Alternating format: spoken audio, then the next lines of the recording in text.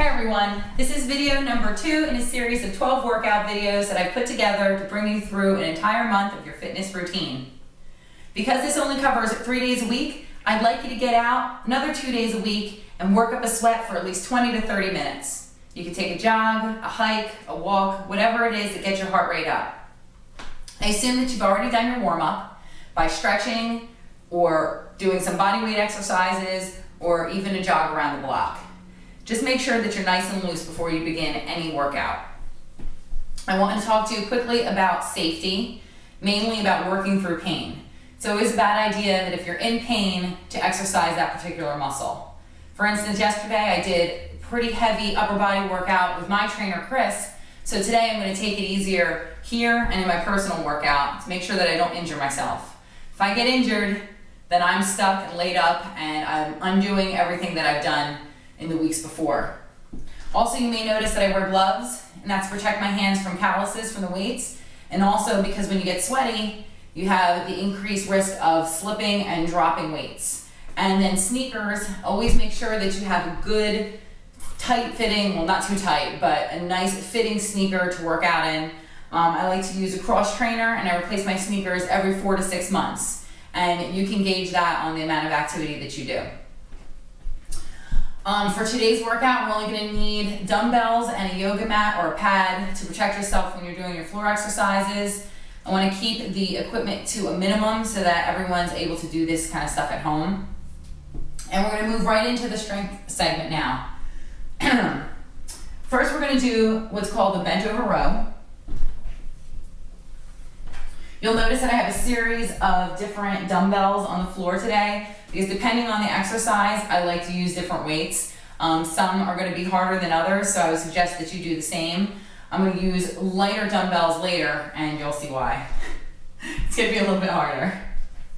Now, with these workouts, even though they're numbered 1 to 12, you can skip around and pick and choose what you want to do that day. Just be advised that as the number gets higher, some of the exercises are going to become more advanced. So let's start with the bent over row.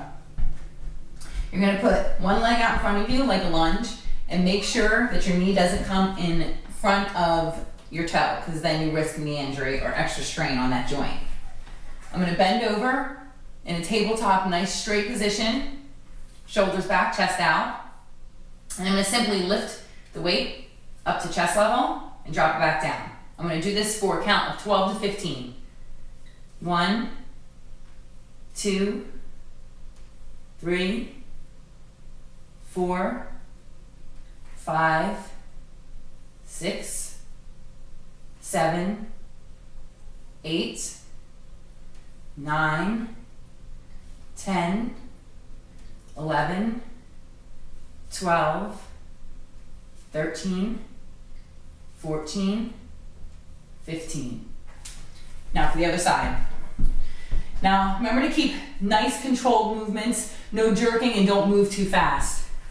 And I also like to contract my abs while I'm doing these exercises, and that helps me build my core at the same time. 1, 2, 3, 4, 5, 6, 7, 8, 9, 10, 11, 12, 13, 14, 15. The next exercise we're going to do, and I'm going to use little weights for this because my chest is killing me today, is a squat into a lateral raise. So you want your feet shoulder width apart, knees nice and loose. Don't bend them backwards or lock them. And we're going to go squat, and as we're going down, we're going to bring our arms up to chest level. So from the front, it's going to look like this.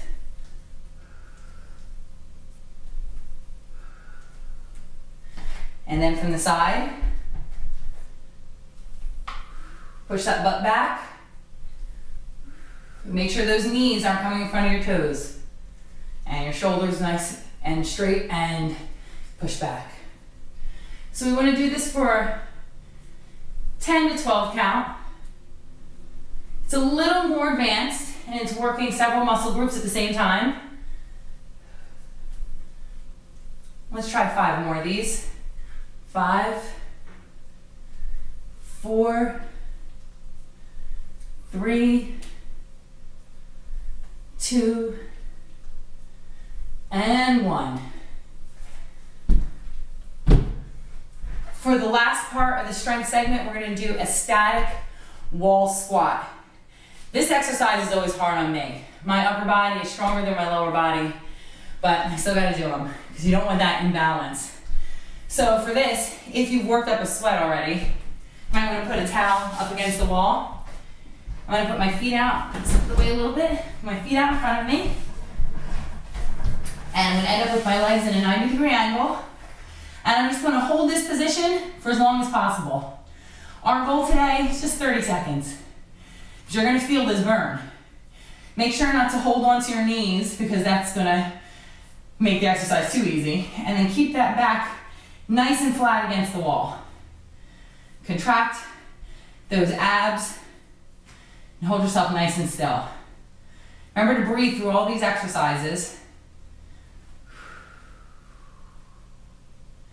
Get yourself in that nice mental zone where you're working past the burn, because these are going to burn in your quads especially.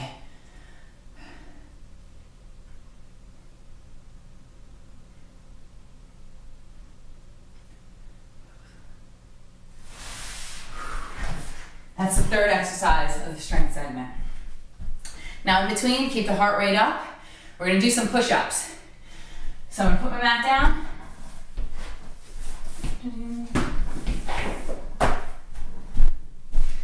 And I'm going to show you 2 versions because push-ups are hard. So we can do a traditional push-up on the floor, which is just your hands shoulder width apart, body nice and straight, and we're going to go straight down. 2, 3, 4, 5, 6, 7, 8, 9, and that's 10. Ideally, I'd like you to do 10 push-ups in between each one of these rounds for a total of 3 rounds. Now, if that push-up is too difficult for you, you can do a modified push-up, which is your knees on the floor, hands same position, body nice and straight, and we're just going to lower ourselves that way. 1, 2, 3, 4, 5, 6, 7, 8, 9, and that's 10. Now remember to repeat these exercises 3 times for a total of 3 rounds. And that brings you through the entire first half of your workout. Not so hard. Remember always to breathe and stay hydrated during your workouts because you're losing fluids through your sweat. And it'll help with muscle recovery. Don't gulp, but sip your drink.